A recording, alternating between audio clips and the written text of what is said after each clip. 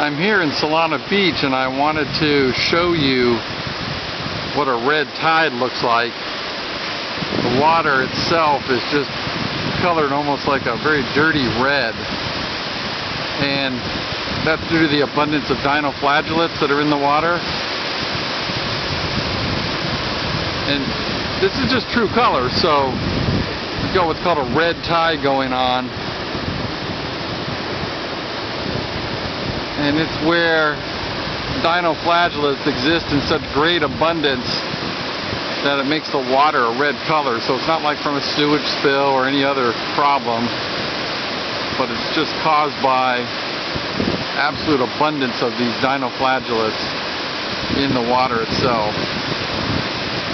Especially when the waves break, you really see how dirty red the water is there. Natural phenomenon.